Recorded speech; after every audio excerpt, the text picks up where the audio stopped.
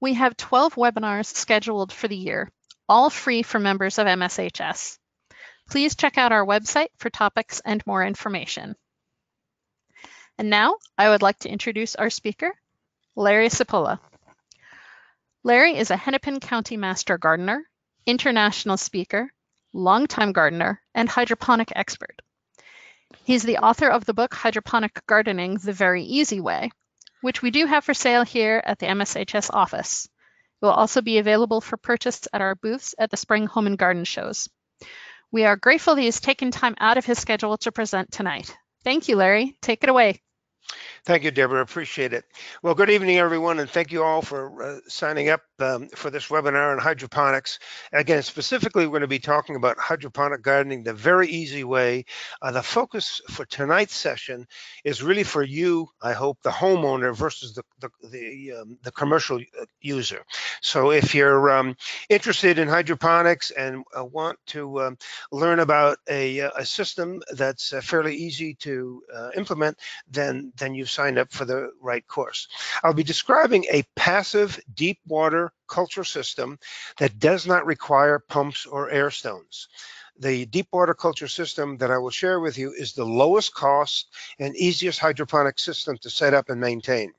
It's 100% portable and expandable. My intent is to have you seriously consider hydroponics for year-round gardening, just as I do, 12 months out of the year, winter, spring, summer, and fall. And now, if most of you are from Minnesota, or certainly in Zone 4, where it's a little bit chilly outside, having fresh greens and even tomatoes for your salad and for your dinner is really a treat.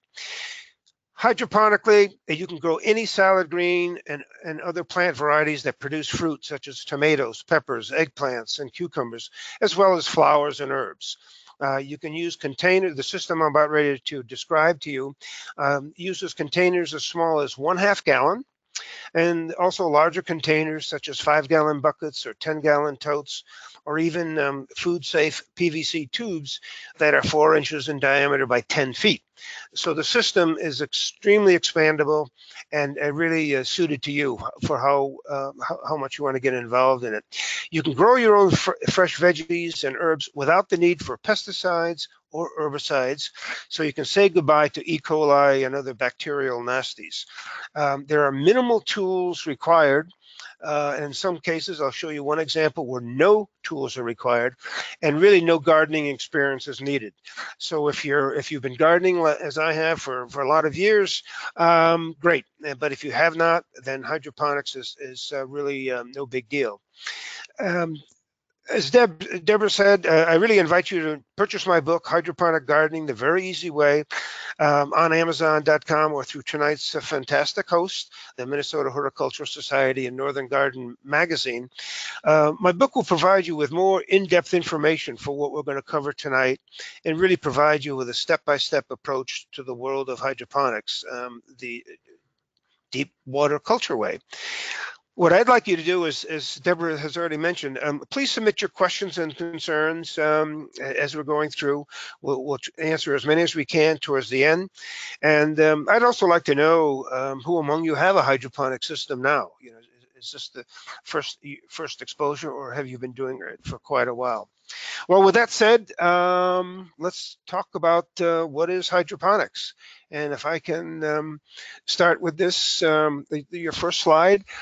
Really, hydroponic gardening is a method, as you can see here, for growing plants in water without soil, no soil at all. And it's a very old system.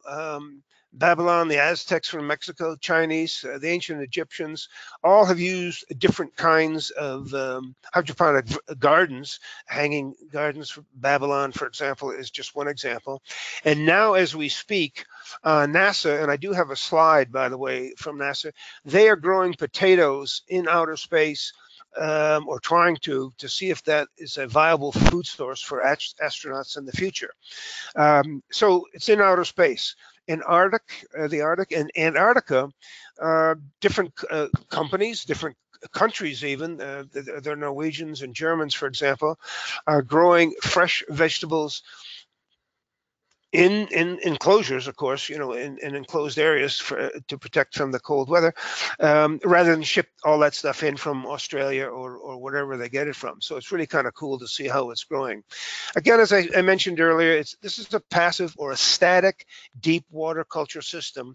And again, what that means is the water does not move. And we'll talk more about why that works with the system that we're going to talk about. And again, as I said, it's the easiest to set up, least expensive. You don't have to worry about tubing or pumps or electricity. And you can almost set it and forget it. It's really a low maintenance system. And as I mentioned, you can use standard buckets that you can get at any Home Depot or garden center, and really no garden experience is needed. I first learned about hydroponics. I had a different company, a consulting company, leadership consulting company. So I've traveled all over the world. And on one of my visits to Singapore, sort of changing hats here, I made friends with the director of the botanical gardens. So he would take me around to the different schools that were growing and using hydroponics for the students so they can have fresh vegetables for lunch, for example. And if any of you are familiar with Singapore, there's really no land or farms as we know it here in the United States, and certainly not in Minnesota. Most of the so-called community gardens or plots there are extremely small. And I'm talking about maybe a meter by 2 or 3 meters long. So they're pretty small. And what you're seeing on the left side of this frame is, excuse me, is the styrofoam units that they were selling to the residents of Singapore so they can do hydroponics indoors, in their own condos and their houses and so forth. If any of you have raised tomatoes, I'll focus your attention now on the other photograph here. I'd be curious to know what's the distance that you use between each tomato in a row, 1 foot, 2 foot, 3 foot, whatever. Here you're seeing hydroponics, and I hope you can see the root system here. The spacing of these tomatoes is 4 inches apart. There is no soil-based system that you can identify, including square foot gardening, where you can get this much productivity in such a small space. And the reason why you can do that, and the reason why this form of hydroponics is pretty popular, is because when you first start out, if you'll notice the image on the left-hand side, the plant and its container, a net pot, for example, the yellow that you see, hopefully you can see this in color, the water is just touching the bottom of that net pot. So the root system, as small as they are, starts to draw in the nutrient solution. And nutrient solution is just straight water and a hydroponic fertilizer that I'll talk about in a bit. As the plant grows, the plant takes in more of that nutrient solution and expands that airspace. Plants do not grow in dirt. They do not grow in soil. They grow in air. So when you have a house plant that for some reason it looks a little weepy, your first inclination is to do what? Probably needs water, so you water it. Well, the next day or two, it looks even worse. So what do? In all probability, you add water. What you're doing is taking the air out. You're suffocating the plant. Here, as you can see, the volume of water drop. That volume of air increases, and that sustains the root system. And that, so basically, you can grow almost anything that you want. Several advantages, as I mentioned, flexibility. Yes, you can dazzle your friends with your new expertise. Growing stuff in water, give me a break. Yeah, you can do that. Scientifically, some of the universities who are involved in hydroponics are claiming that plant growth is at least 30 to 50% higher. The taste and texture is exactly the same as in the soil. Your soil, whether it's sand in Anoka or clay where I live, yes, that can influence the taste, okay? But all things being equal, the taste and texture is pretty much the same. And part of the reason why you get that higher growth is because in a soil-based garden, the plant, the root system, has to search for the food. So you will almost always see the roots, if you dig up a plant, growing horizontally. Yes, they grow down a little bit, but they also grow horizontally, and they're trying to pick up the nutrients, and that sustains them, that helps them grow. Hydroponically, the roots are in the fertilizer or the nutrient solution 100% of the time. They don't have to search anywhere. So if you lifted up a net pot or a pot with a plant in it hydroponically, all of those roots are going to be vertical. They're going to be straight down because that's where their food source is. Now there are lots of disadvantages, and just to be fair, I should point them out. There's no shovels, rakes, or rototilling involved. You don't haul heavy bags of compost or fertilizer around. You don't have to worry about a sore back or hips or knees going out on you, because there's really no heavy lifting with hydroponic gardening. And for those of you who like pets, sorry, but you will not see earwigs or slugs or wireworms or other little creepy things that kind of manage to crawl up your elbow to your elbow in hydroponic gardening. There is no such thing as spring preparation or winterizing your garden. Sure, I have to, now I'm growing things in my basement. I garden year round. And so when I'm done with that, I do clean them out, clean out the totes. Okay, so that's a little bit of preparation. But basically, I'm just taking a container, empty container, from my basement to the outside, fill it up with a nutrient solution again, add my plants, and that's it. So there's no dirt under your fingernails, and quite frankly, you and your friends may agonize over, is this really organic, and is this what I should really be doing instead of soil-based gardening? And we can talk a little bit about whether it's organic or not towards the end.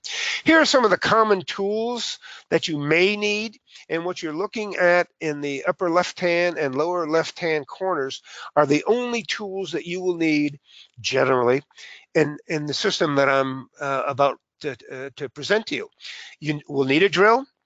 And in the lower left-hand corner, you're seeing something called a 2-inch hole saw, HOLE, hole saw, that cuts the holes in the covers of your 10-gallon tote, for example, that you see in the upper right-hand corner, or you can drill holes in the cover of your 5-gallon or 6-gallon bucket. You see that in the bottom.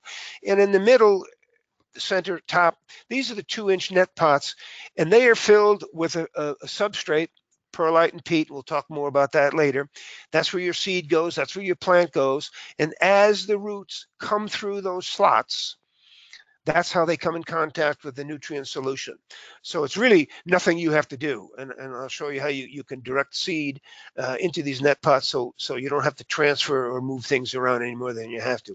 But the drill is, that will be your biggest expense for tool-wise. And my suggestion is that if you're going to do any drilling, that you have a nice a 2-inch piece of scrap wood underneath, because if you feel like drilling those holes and you're on your favorite living room table or dining room table, someone you live with may get a little upset if you start marking it up. So put a piece of scrap lumber under there to protect it. You can also raise vegetables and herbs and flowers in PVC tubes. These just happen to be 4-inch in diameter, 24 inches long, and I can get 5 plants in each of these tubes. If you don't want to buy a drill, if you don't want to buy any tools, what you can do is to raise pretty much everything you want in a 5 or 6-gallon bucket, actually even smaller buckets, and then buy what's called a wide lip basket. These baskets are roughly maybe about a $6 or $7 cost. They fit over any standard 3.5 to 6-gallon bucket. So you can snap them on, or what I do is just set them on there and you're done. There's no drilling, there's nothing to tie them down. So if you don't have a drill, don't want to be bothered with a drill, or you're afraid to use a drill, I would suggest that you go with a 5-gallon bucket option and these wide lip baskets. For those of you who are handy and know a little bit about welding, you can either make a rebar vertical frame, such as this is my backyard, or make it out of wood, of course. But instead of growing horizontally as you might in your soil-based garden, grow vertically. So here I can get 27 to 36 plants in this space. Off my deck, I've got at least two of these. Have several of these in my yard, but here I can get 44 plants per unit in a footprint that's only 12 inches deep and 36 inches long. So it's very efficient as far as volume goes, and how much product you can grow in these tubes, for example. As you look at the tubes, you'll notice that some are black or black ends and so forth. I have a lot of these in my yard, and the end caps are probably more expensive than the PVC tube, quite frankly. So I cut out clear plastic windows, and I glued them in the end. So when I walk by my unit, instead of lifting up the plant to check the water level or whatever, I just take a peek on each end, see what the water level is. If it's high enough, sufficient, I walk away, or not, then I otherwise fill it up. So those are clear plastic windows that you're seeing there. When you buy a container, when you use a container, only use containers that are food safe and only containers that have these numbers. My preference is the number 2, which is a certain kind of plastic, if you will, resin, if you will, but that's totally food safe. And if you really wanted to, you can stick that kind of plastic in a microwave, put hot water in it, put freezing cold water in it, and so forth and so on, and it's not going to fool around. It's not going to deteriorate on you. But all of these numbers are good. So when you go to, for example, a garden center, and you look at you want to buy a tote or a bucket, on the bottom, you will see either this number, one of these numbers, or one of these symbols, and that'll tell you that it's food safe and okay to use. Here's some estimated costs that you may want to take a peek at. I use all of these buckets, totes, PVC tubes, and so forth and so on. You may not. You may want to start with a bucket, for example. And if you buy a bucket in, let's say, a garden center, it comes with a cover, and make sure you get the cover. They aren't supposed to charge you for that. And those buckets range anywhere from $3 to $5, depending on if the company has their name on it or whatever. But that's pretty low rent. And then if you do get a bucket with a cover, if you don't want to use the cover, because you don't want to use a drill, then as you look at the bottom, you get a wide lip basket that come in sizes 6, 8, or 10-inch diameter. They fit. That's the internal inside diameter, and they fit over, as I said earlier, any standard bucket. And they again run about $5 or $8. If you choose buckets, I'm not going to tell you where I get my free buckets, but make friends with your local bakery, your grocery store that maybe has a bakery, some of the coffee shops around the metro area, and actually anywhere, but they are not allowed to resell or reuse their buckets. All the frosting and a lot of the egg yolks and egg whites and even flour now comes in buckets, and that's to protect it from mice and rats and other kind of critters. Well, once that's used, they give them away or they toss them away. So I have a favorite manager in one of my grocery stores. I call him up Friday morning. He starts work at 3 o'clock, so I usually hit him about 6 o'clock in the morning, say, I need X number of buckets. Here are the sizes I need. What do you got for me? Anything? Sure. Come by Monday morning before 7 o'clock and take your pick. And I walk away with a free bucket, a free cover, and then I have the wide lip basket. So I can get involved in the system if you want, for just the price of a wide lip basket. So again, as I said way back when, it's really economical if that's what you want to get involved in. Other costs, these are what I call your ongoing costs. Hydroponic fertilizer. You cannot use soil-based fertilizer, and we'll talk a little bit about that in a second. But you can use hydroponic fertilizer for hydroponics and outdoors on any of your plants, whether they're herbs, flowers, or vegetables. And I'll mention why in just a bit. You also, my recommendation is you also buy something called perlite, which is a natural volcanic glass. It's a rock that they process, peat, For those of you who drink Scotch, that Scotch whiskey was filtered through peat, another natural material. What's fairly new on the market, maybe in the last several years, is something called coconut core. It's recycled coconut fiber. A little bit, to me, a little bit more expensive than peat, but works pretty well. The pH is pretty constant. It changes the water pH just a tad, but nothing to get concerned about.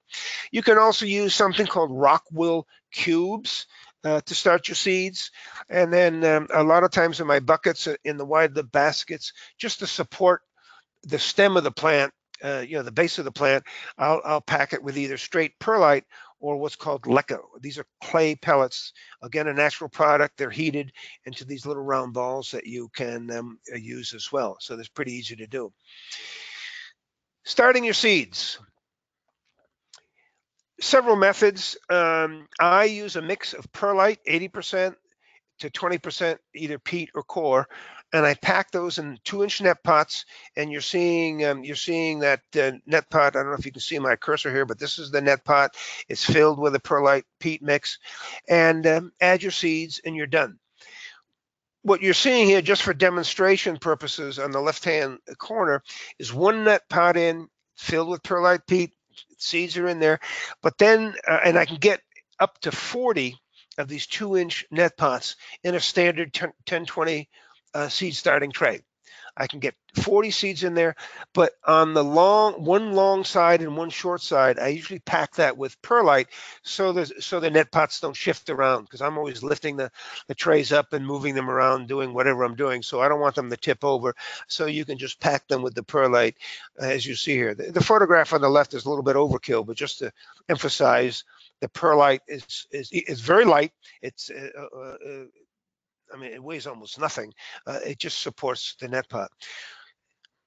I direct seed in these net pots, and as the plant grows, as you can see on the right-hand side, roughly when it's about 2 inches tall, and especially when the root system has penetrated the net pots, then I transfer it to my bucket or my tote or whatever I'm going to keep it in. Fertilizers.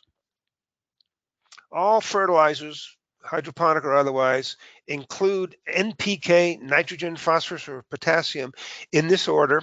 Every bag of fertilizer, you'll see these a series of numbers, 3 numbers, in exactly this order. That first number always means nitrogen, and if there's a second number, that's phosphorus, and then potassium. The amount of nutrient, and these are granular or dry nutrient mixes.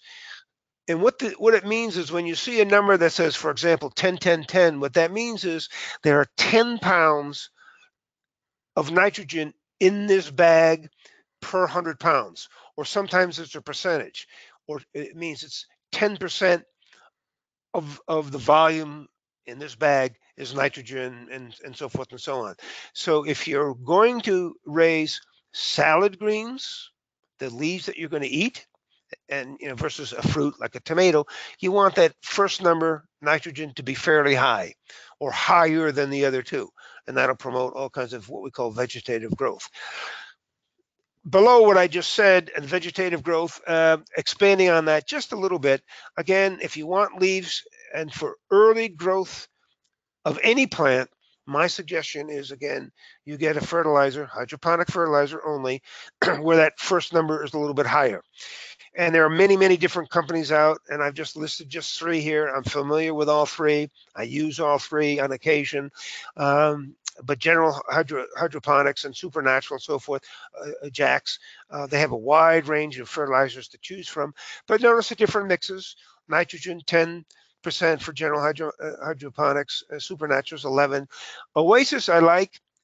Especially for lettuces, it's got a very high or higher nitrogen count, 16%, or if it was a dry fertilizer, 16 pounds per 100 pounds in that particular bag. So you get a little quicker growth. Are we talking about months here? No, but maybe you're going to be able to harvest a week earlier, for example, with some of these higher nitrogen counts. You can stop here with the vegetative growth fertilizers and use it forever, for your whole growing season. You don't have to switch off. Some people, and me included, will switch off to encourage blooms for flowers or fruit if I'm working planting tomatoes, peppers, cucumbers, eggplants, and so forth. Um, then what I will do is to stop using the vegetative growth, empty out my container, add fresh water, always cold water, never warm water. Cold water has more oxygen in it than warm water. And now I'm going to switch to some of the bloom or fruit production kinds of fertilizers. General Hydroponics has something called Maxi Bloom. That's just one of their many products. Oasis, Oasis is marketed commercially under that name. For non-commercial, it's usually called Jax, but you can buy this on the internet and so forth. But notice the middle number: less nitrogen, much more phosphorus. That produces your flower. That produces your fruit. That makes a bigger flower, or a more vibrant flower, or ideally even sometimes a bigger tomato, for example. The last one, Hula Bloom. I should put an asterisk on here. Basically, use with caution. And I don't know if there are any women out in the audience, and I don't mean to be chauvinistic here, but ladies, I'm going to ask you to do what all of us men do. Please read the instructions. I always read the instructions, especially after I've screwed something up, and I say, oh, that's what I should have done. Look at the mix for Hula Bloom. Notice the phosphorus. There's no nitrogen at all. At 50-30 for phosphorus and potassium. You're using a half teaspoon per 5 gallons. Now that's some pretty potent stuff. There is no soil-based fertilizer that I think you can name that has this potency, but it is a winner. If you follow the instructions and compare it to the other fertilizers that you see here, 1 or 2 teaspoons per gallon. That's still pretty good. If you're familiar with Miracle-Gro, you're using a tablespoon per gallon. Here, maybe you're using a teaspoon or possibly 1 tablespoon per gallon in some cases, or up to. And the reason why I've sometimes changed it, especially Jack's Bloom, a half a teaspoon per gallon. You can work up to a full tablespoon or a full tablespoon as the plant matures, but you have to be careful because if you put too much fertilizer in too soon, you'll burn the plant and it will die. And that's really what happened to me with Hula Bloom. So I don't mean to be cute when I say read the instructions. I was growing 5 tomato plants on my deck last summer, and they were doing great. And I said, well, I think I'll switch out. I added Hula Bloom. I read the instructions, a half a teaspoon per 5 gallons. I said, oh, come on, give me a break. So, I mean, what can an extra half a teaspoon hurt? Within 1 week, the plants let me know how much it hurt because they all died. I burnt all 5 plants, and I basically had to start over. And for those of you who raise tomatoes, it takes a long time to germinate and get up. So it really kind of ticked me off, but my fault. But these are just some examples of the fertilizers you can use. And to repeat, any hydroponic fertilizer can be used outdoors in any plant that you have outdoors: flowers, herbs, vegetable garden, whatever. Here's why hydroponic fertilizer is very complete and much more effective, I guess, than a soil-based garden, because it has typically anywhere from 13 to 16 elements, depends on what research paper you're looking at, but it has at least 12 to 14, and you're seeing them listed here on your slide. So it's a very complete fertilizer. You do not have to add any other additives if you do not want to. So if you buy a complete new hydroponic fertilizer, that's it. You're not spending any more money on any additives if you don't want to do that. Root system. As I mentioned earlier, Once those roots emerge from this in the upper left-hand corner is what's called rock wool cubes. They have they're all connected. They usually come in a sheet of about 96, I believe, and they come in different sizes, 1 inch or inch and a half or 2 inches. These, I believe, are 1 inch size. But I put one or two seeds in the depression, let it germinate, let it grow, and usually I cut out the weakest plant. Cut, do not pull, because then you'll rip out the roots of the plant you want to save. But then once you see the roots emerging, then you can put it in your tote or your bucket or whatever container you have. On the right side, upper, here's an example of radicchio roots coming through a 2-inch net pot, and when they do, again, you just put it in your 10-gallon tote, or again, whatever system you have. Lower right hand corner, I got to play a little bit. I do a lot of experimenting, and here you see these are Asian greens. This is called spicy green mustard. Got just a little bit of kick to it, not too bad. And just for the heck of it, I kept it in my perlite tray way past I should have. Plant was growing great, but notice how the perlite is clinging to the root system. Okay, the plant didn't die, and it doesn't hurt the plant really. So what I did was to take this root system and just gently kind of squish it a little bit so the perlite fell off. And here you can see the root system. It's about 9 inches. Stick it back in the hole, and it's good to go. But again, as soon as those roots break through, you're good to go. Excuse me. And yes, if you do not start your own seeds, you can cheat, as I call it, with store-bought plants. My suggestion is that you buy plants earlier in the season, nice and green, nice and healthy looking, and small. Maybe about 6 inches, but certainly not more than 9 inches. You don't want to buy a plant that's a foot or two or whatever. It just is not going to do well for you. But you buy the plant, remove as much of the soil as you can. And my method is to take the plant by the leaves, never by the stem, because you may constrict the vascular system in the stem, and it won't take up the nutrient as well as it should.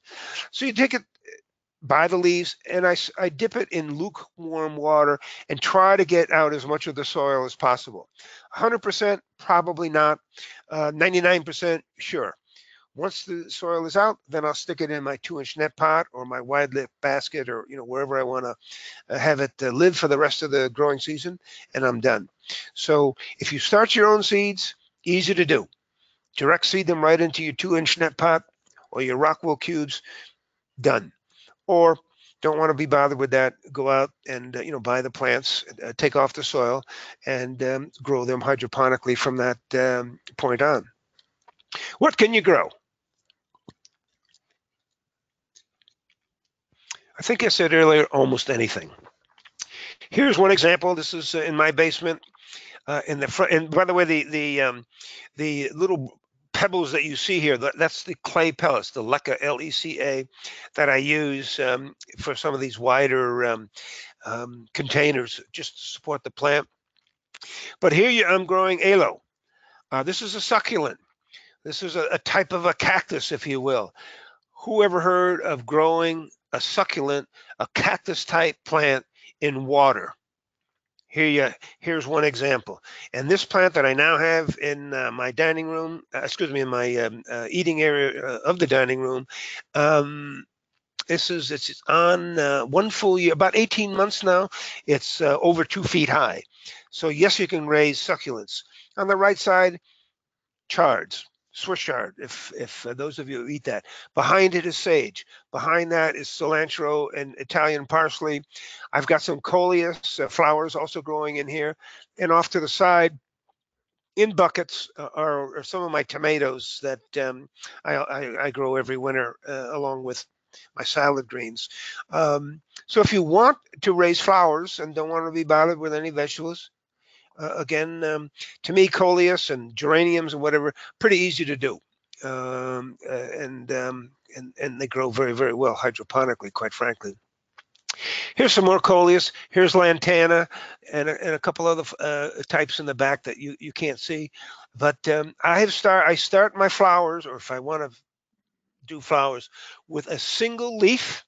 I dip it in root tone, put it in my hydroponic perlite peat mix, my net pot, and top water it, until the root system catches. And then once the root system, as you saw earlier, it gets once those roots go through those slots, I put it, and these are 10-gallon totes, and I just let them go crazy. And I can keep them growing hydroponically if I want. Or a lot of times what I will do is, if they get a little too big, as in 12 inches or 18 inches, I'll take them out of the tote or wherever I'm growing them, and I'll put them in a dirt base, soil based container out of my on my deck or whatever. You can almost always go from a hydroponic. Don't remove the net pot, just net pot and all, plant and all, and plant it in your yard, in your garden, in a container, you potting soil and so forth and so on.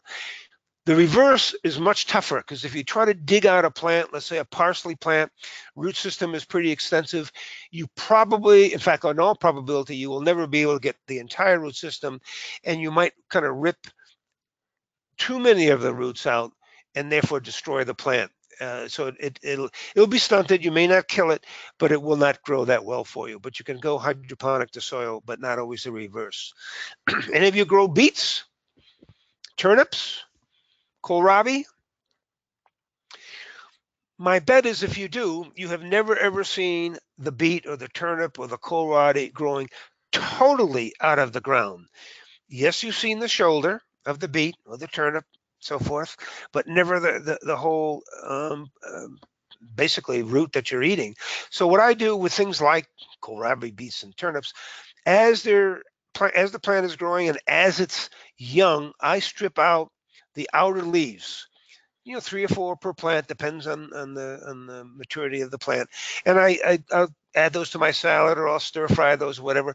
But I'll get multiple crops out of that. So I keep harvesting the leaves until there's a certain point I say, okay, that's enough. That the stems are starting to get a little woody, or the stems are starting to get a little tough, or whatever. And then I just let the plant grow, and so it forms the root that you see here. And then I harvest the whole thing at the end of the season. You can raise radishes, you can raise carrots. The problem with carrots, only raise those varieties that are maybe 4 or 6 inches long at the longest. And the reason for that is, first of all, you can't grow them in a 2-inch net pot. You can only grow them, for example, in my system, in a wide lip basket. Well, that wide lip basket is only about 4 or 5 inches deep. So a very long carrot is going to bend and get all cockeyed on you, and really not do well. But some of the French varieties that are only 2 inches, 3 inches, maybe 4 inches, they can do pretty well in there. Green onions, or scallions, as some people call them, onion sets, they grow pretty easily hydroponically. And here you're seeing one of my Japanese red turnips in a 2-inch net pot. And it's kind of fun to see this grow. I do a lot of teaching with kids, and for them, it's kind of fascinating for them to not only see this, but in the next couple slides, you'll see the root system, and they're kind of fascinated by. They started the seed, they let it grow, they took care of it. Now they're ready to harvest it, and then the teacher will have them basically harvest the entire plant and examine the root system. And so it's a great learning experience for kids and adults, if you're into roots anyway. Here, this is my own tomato variety called Cipolla's Pride. The 3 of these babies are growing in 5-gallon buckets, no big deal. And I have them on my deck. These are heirloom. If I let them, they will grow over 8 feet tall. So even though my favorite wife is not too excited about having me use my deck railing as a trellis, that's what is going on in my yard. And so they do need support. But as you can see, I hope they look pretty vibrant. And you get a halfway decent crop out of them.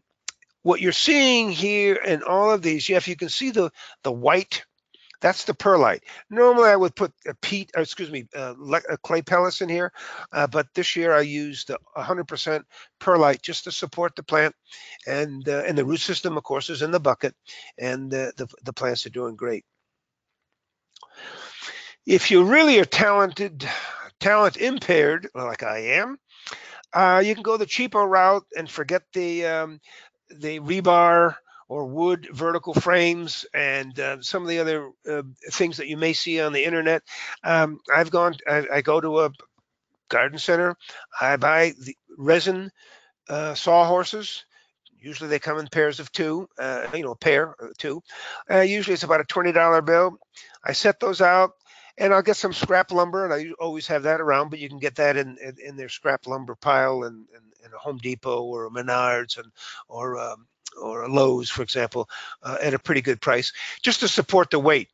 Now, each of these 10-gallon totes, if they're filled to all 10 gallons, that's 80 pounds per tote, or 240 pounds sitting on this table. So that's why you want some boards to spread out the weight.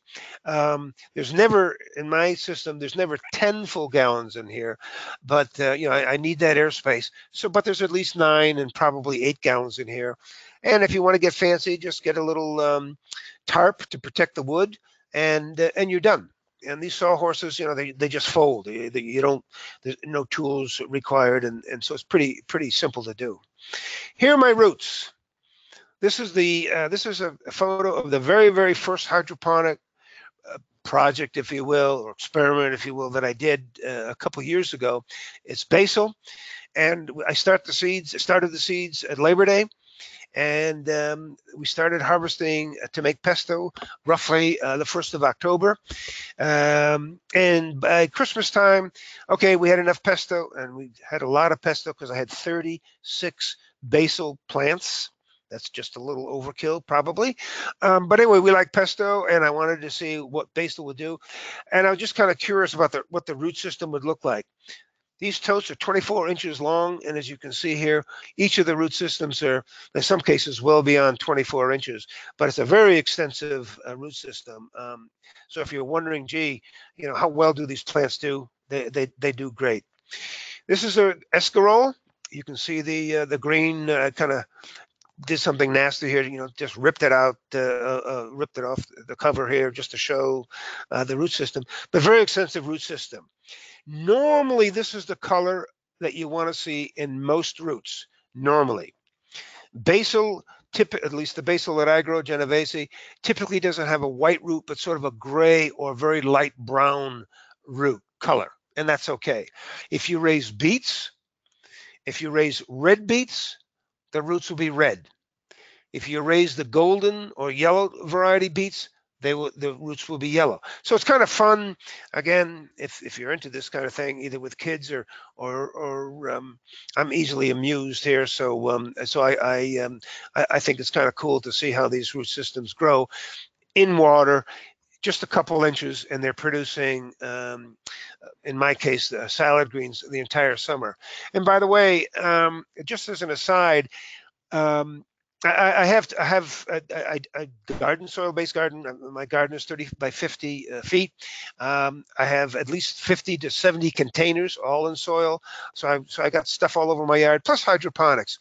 When I'm raising lettuces, however, salad greens, however, here, as you see, well, maybe you can't see, but here is where, on the east side of my house, on my deck, is where I want the lettuce, because it gets the morning sun, and maybe sun till about noonish.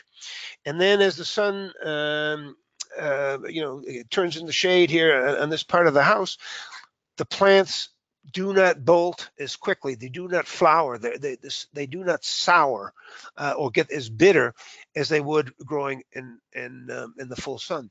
So I typically, if I set my plants out, let's say the middle of May, or usually the 1st of May, but say the middle of May, I can harvest from one plant through usually the first part of August, maybe the middle of August, and then the plant really starts to look kind of ratty, and I say, okay, let's let me clean this out and get ready for the fall. So you can get a heck of a long harvest out of a single plant if that's what you want to do. Ideally, if you can see the arrow here, and if you can see, if the water was at, let's just pretend, right to the tippy top of the tote, notice how it's dropped down. So as long as the root system is at least a third of the root system, maybe as much as a half, but at least a third, if it's in the nutrient solution, you do not have to add more water. You never want to have a container filled with water in my system. This is a passive system. Now, if for those of you who gone on the internet, and there's lots of articles about hydroponics, they almost always will talk about an active system, and there you need a pump and air bubblers or bubblers to pump in the air, and then you can have the water right up to the gunnies, right up to the top. No big deal. In my system, no. I'll have it so the water is just touching just the bottom of the net pots. If hopefully I don't know if you can see my cursor, but right at the bottom of the cursor, as the plant grows, sucks up the nutrient solution, as I said earlier, water level drops, air space increases, plant does great. Indoors. This is the only time that I need electricity in my system because I garden year round, and it's just a little difficult for me to raise stuff in January, February, March, November, December in Minnesota. So I raise a lot of stuff indoors, and what I do is just buy standard shop lights. Now I'm using LED bulbs, but here you're seeing some of my older. They're called T12 bulbs, the old fat 1-inch bulbs that aren't very efficient, but now they're almost everything is LED, very energy efficient. But I've taken the lighting unit.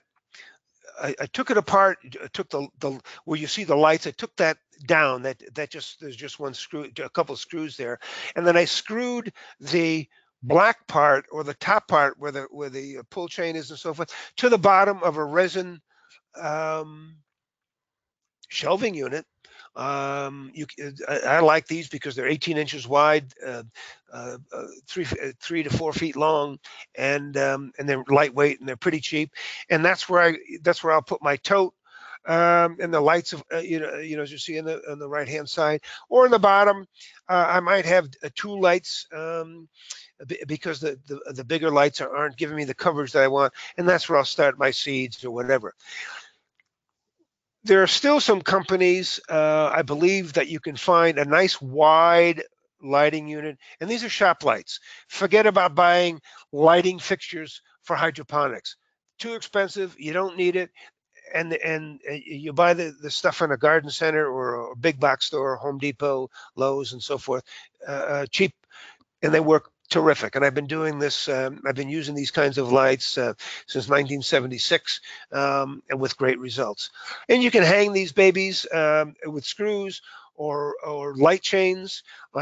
Here in the Horse Society, the building that I am now in, Tom, one of the key people here, suspends these light units with bungee cords. No screws, no tools. It takes different strengths of bungee cords, just wraps it around the lighting unit, hangs it from the shelf, and he's done. I thought it was pretty darn clever, actually. I stole the idea.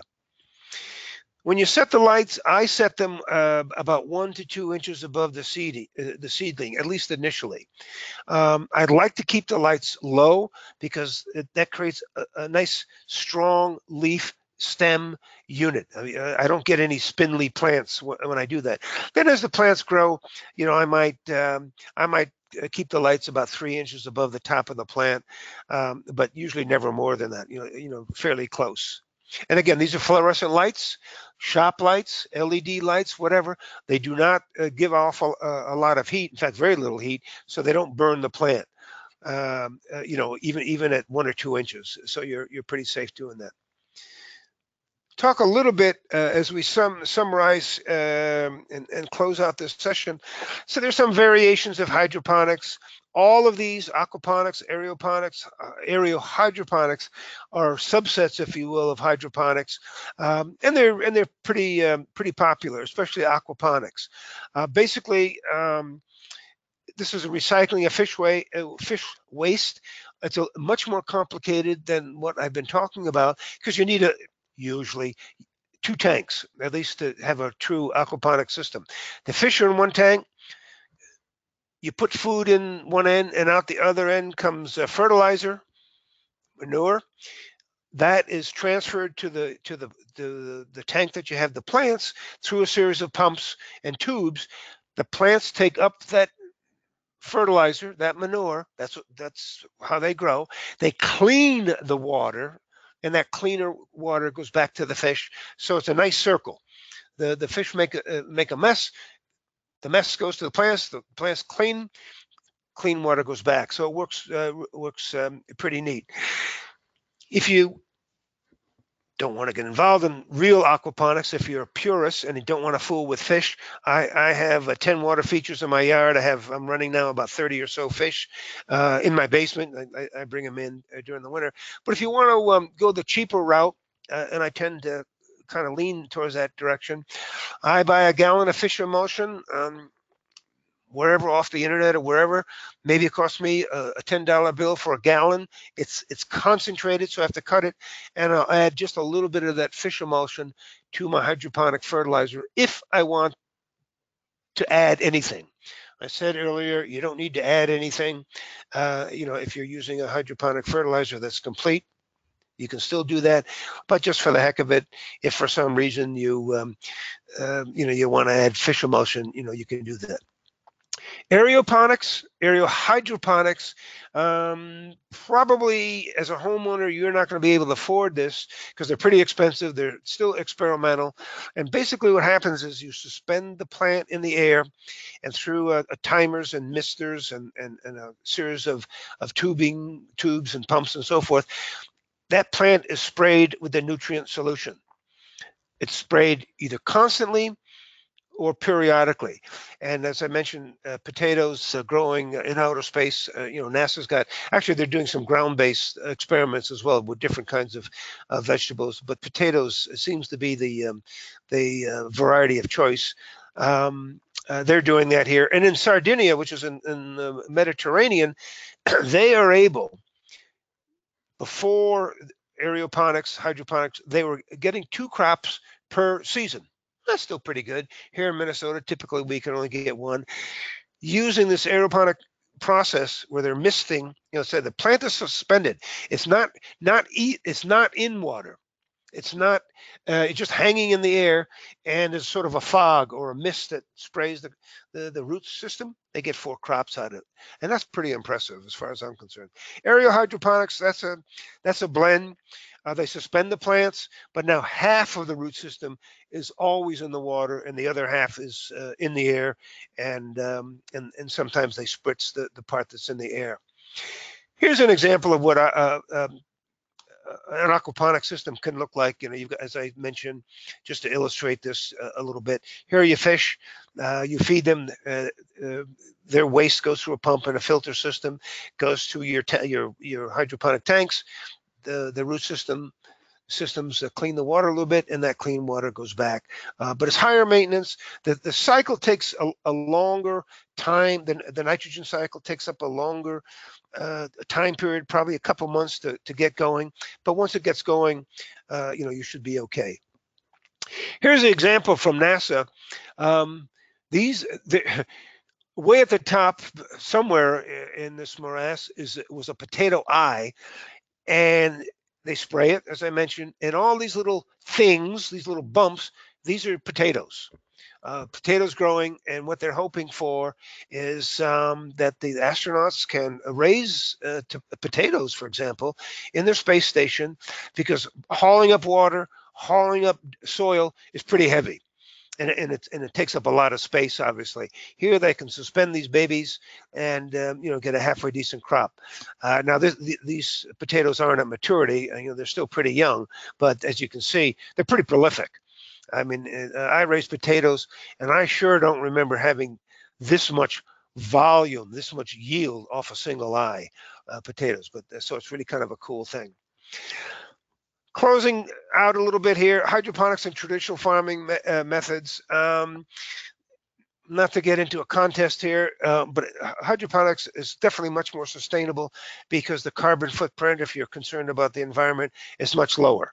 Transportation costs are shorter because here in Minnesota, here in the metro area, there are at least 5 or 6, I believe, commercial hydroponic companies that are selling their produce and their fish. In some cases, they have aquaponics to the local grocery stores. So we as Minnesotans, if we go to places like Kowalski or Buns and Byerly's and Lund's and so forth, and a couple other stores, we can get fresh vegetables literally picked that day or within a day or two versus having to be trucked in from California or Florida or Mexico, or wherever we bring them in. And yields are higher, shorter harvest time.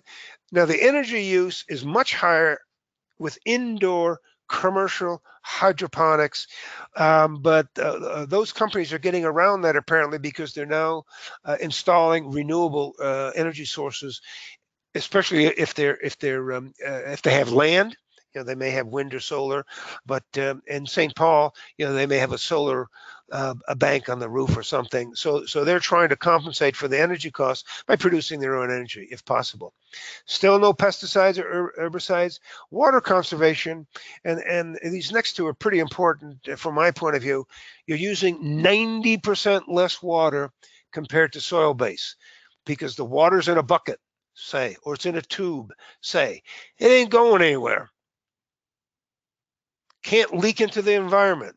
There's no water runoff into your lake or your river or whatever. It's right into the bucket or, as I said, the PVC container. So I think it's pretty cool that way. The nutritional value, I talked about taste and I talked about texture before, generally is the same. The nutritional value is exactly the same as soil-based greens because the soil does not add the nutrients. It's the genetic makeup, the DNA of that particular plant, of that lettuce, of that tomato, of that pepper variety. That's what creates the nutrients in that particular product. So the argument, gee, soil-based greens are healthier for you or more nutritious for you than hydroponics, that's a myth, or fake news. Larry, I'm Yes, going to ma'am. stop you for a second because we're almost out of time. I want to make sure we get time to answer a couple of questions. Sure. Thanks. Sorry. Sure, no, I'm sorry to call a halt to it. We did have a few questions. Kathleen wants to know how much, when you've started the seeds in the rock wool cubes, how much water does that need to sit in? You soak the rock wool cubes until it changes color. In other words, you'll see it looking damp, and that's all the water that you need initially. You add the seed, and as long as those cubes remain damp, they don't sit in water at all. Now, if they're starting to dry out, obviously you add water. But no, generally you pre-soak the rock wool cubes. They'll go from a sort of a light tan to a medium dark tan, I suppose, and you add your seeds and you're done. Okay, and Dale wants to know how often do you have to check the water level inside of your bucket, and what temperature should the water be at when you add more? Yeah, good questions. If we're talking indoors, the water temperature is going to be the ambient temperature of your basement or wherever you're growing your plants. So there's no problem there. Evaporation is very low. And as I was telling some of you earlier, I spent 5 weeks in Mexico, came back, and I had 4 tomato plants growing in 6-gallon buckets. So I topped them all off. They're all set before I left, and they're all about 3 or 4 feet high. When I came back, there was only about an inch of water in that 6-gallon bucket. but I was eating tomatoes. Now the plants look ratty, I'll give you that, but it produced the fruit. So how often do you check? If you're outdoors and it's very hot, as it was here in the Minneapolis area for a couple weeks last year, I had to check every week because the tomatoes, for example, not so much lettuce, but tomatoes, peppers, they draw in a lot of nutrient solution. So I was checking every week.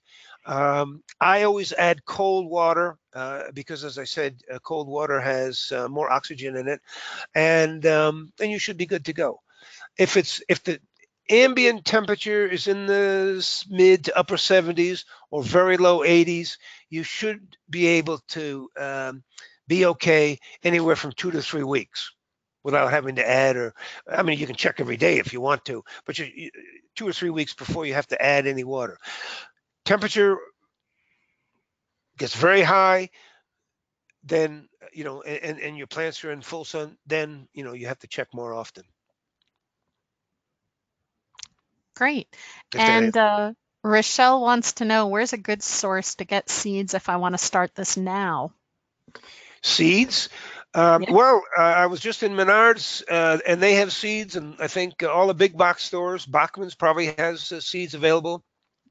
If you want small volumes, or you certainly can go online, and I only get about 18 catalogs, and so I buy a lot of my seeds out of state because of the varieties that they offer. If you're looking for volume, if you want to buy locally, and you when I talk volume, these are a lot of seeds. I go to Jordan Seeds. In fact, I'll be going there this Friday. Jordan Seeds in Woodbury, and they sell, for example, some varieties of lettuce for about $2 or $3 a bag, and in that bag there's a minimum of 25,000 seeds. Now you compare that price with what you're going to buy in a Bachman's or in a catalog, you may get 100 seeds or so forth. So I usually give a lot of seeds away to my schools and senior projects. So I like the volume. But there are a lot of stores right now that have seeds available, and you Great. can start. And you can start right now. Unfortunately, our time is up. I'm going to encourage everyone to take a look at Larry's book. Thank you very much, Larry. Thank you, everyone, for attending tonight's webinar on hydroponic gardening. Thank you. Thank you. Once you leave tonight's webinar, you will receive a survey on the presentation, and we would appreciate it if you would complete that and provide your feedback. You'll also receive a follow-up email within 24 to 48 hours with a link to view a recording of today's webinar. On behalf of MSHS and our presenters, thank you for joining us tonight and have a great evening. Thank you, everybody. Appreciate it.